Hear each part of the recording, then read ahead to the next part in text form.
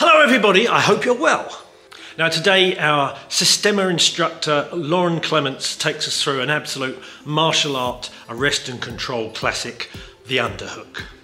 In this video he talks about the importance of getting close to your partner, reiterates the need to be able to put tension and strength into the connecting arm while still keeping the rest of the body relaxed and engaged with your partner's centre and be able to track their movement. Now there's lots going on in this. I think there's some fantastic information. Lauren has used this in his previous career as a policeman, so he speaks from experience, and I think this is absolutely something that we should all have in our repertoires. As always, if you like what the channel's doing, doesn't cost you anything, smash the stuff below, consider subscribing, and thank you for watching.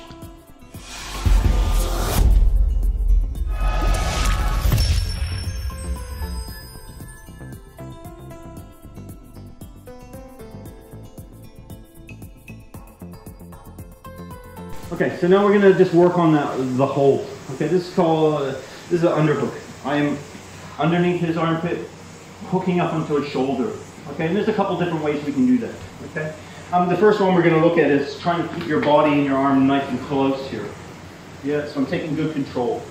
Okay, my knees and my hips need to be nice and soft, so I'm not up in my legs, where it's easy for him to start to walk away from me, and he pulls me along and I tumble over. I want to be heavy here. I finally managed to get him under my control a little bit. I want to start to be a burden over him here. Start to make it a bit where he's got to carry my weight if he wants to walk with me. It's not through tension. I'm not stiff here, because he starts to move nice and quickly. I'll be real stiff. Go. Look how he just ragdolls me around. So I want to be nice and heavy. He starts to move. Now he's fighting gravity and my weight, which is really great for me. Okay, so that's all we're going to do here. Once in a while you switch sides. You're coming underneath your armpit, hooking up and over, and there's different ways we can do that. I'll show you a little bit with the V here. Initially what we're going to do is we're going to try and keep our elbow nice and close to us, because I don't want him coming underneath and starting to wrench into my own arm, where essentially I've locked myself. So I close down those avenues. Nice and heavy. Doesn't need to be fast. He's going to keep his head up. Shouldn't be undue pressure on any of your joints here. If there is, tell them to slow down a little bit. Lighten up the contact a little bit. Just trying to stay glued with them. If I'm not relaxed in my stepping again, go. So I'm going. Okay? Now I'm playing catch up. So I'm nice and relaxed in my stepping here, so I can stay with them.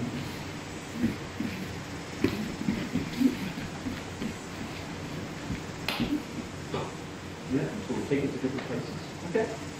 Partner with someone kind of the same height. Okay. If I start to feel that Theodore's starting to move, create some distance here, it's not like I don't go to my muscles and try and muscle him back here. Look at this, that's my puny little arm fighting his whole body here. What I want to turn it into is that I feel that gap coming and I close it by stepping closer to him. I put my hips up closer to him. Look at that now. There's no control here. Before, he's getting into a place where he can start to wrench into me if he wants to. I'm like, no, I don't want that. So I put myself nice and close to him. Which later on starts to give us access to his body and some control. Yeah. So rather than pull, make it easy on yourself and step towards him. Okay? A little bit longer. Okay, the other version that we'll do, there's good questions coming from Jason here, about angles and things like that. We need to think about these techniques. This is like a coloring book. Yeah, you open it up and it's got outlines. Depending on who you are, will depend on the color choice that you use in your coloring book. Whether you're going to stay in the lines and be very precise. Yeah, or you're just going to be like some kids you look at and they're just like, ah, and they don't really care about the outlines. We're just working with an outline here, okay? This can evolve and change and be organic as we need it to be, okay? We're not, this is not steadfast, it needs to be like this, it needs to be like this. You have to feel it. Because I imagine if you did it with each person in this room, you're probably going to have to shift and change your body and change the form of your body. Slightly different for each person. Slightly different for the the resistance that you're feeling? Are they strong here? Are they flexible? Working with really flexible, there's a couple of really flexible guys in my class. This is very difficult work to do with them because it's like wrestling an eel. They just seem to pop out of everything. The bigger guys are a little bit easier because they're a bit more blocky. Okay? We're going to do another version here. So that version was about tucking in. This version we're going to look at lifting upwards. Okay?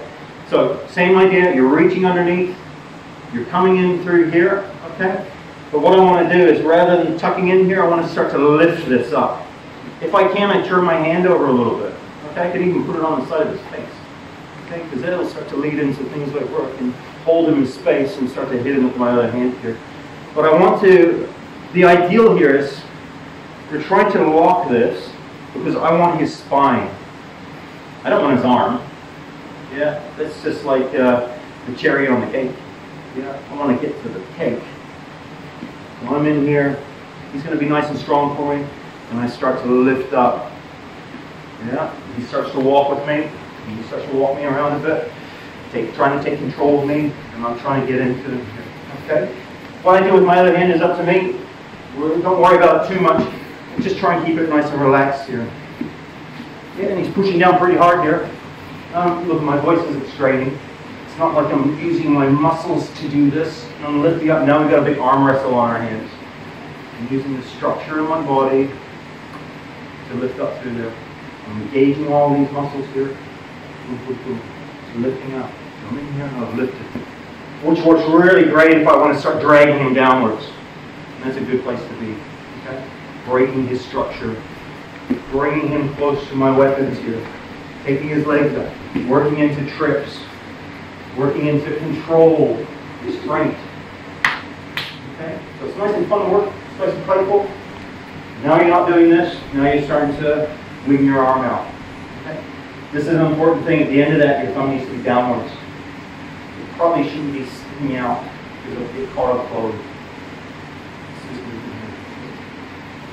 This is a very common movement in martial arts. This is very strong. Okay. That's what you're looking for now. Same partners. Okay. Very good. Okay. So with that one, I'm coming through here, and I'm lifting up here. Some people will keep this nice and relaxed, but some people will just start to. They're like, oh, he's bringing my hand up, and I'm going to take a hold of his neck here. So, when I start to wing him up here, I look at that gap and I go, holy smokes, that's a good place for me to be. And I get around the back of him. Okay, that's what you're looking at now. Anytime that you should be doing this nice and slowly, you're coming through, maybe you're trying for a bit of control here, he's too strong, he starts lifting up, and I feel it happening around the back of him. Okay? Taking control here. That's what we're looking for. See what I was going to do? He's going to come into his underhook. He's like, oh boy. Around the back. Seatbelt. This is the idea for your seatbelt. Hands are in the middle here. One under, one over. And then he just acts like a backpack here. And he relaxes. Yeah, I've got all his weight now. So he's just being as relaxed as he can. But he is now burdened to me. And I am carrying his weight around. Not good for me, great for him. The caveat to that. Once you get this in nice and tight, your arms do not relax here. Your body can be relaxed. But I shouldn't be doing this. Start it nice and tight. And as I relax, look at all these spaces that start opening up. I want to put weight into it. I am pulling my hands close to me. I'm trying to do this with my hands. Yeah. And then I'm going like this. Pull this in, and I start putting pressure on it. Now I'm going to relax my legs a little bit. And he starts to struggle. Okay. So it's walking through nice and slowly. Coming through, he starts to raise up.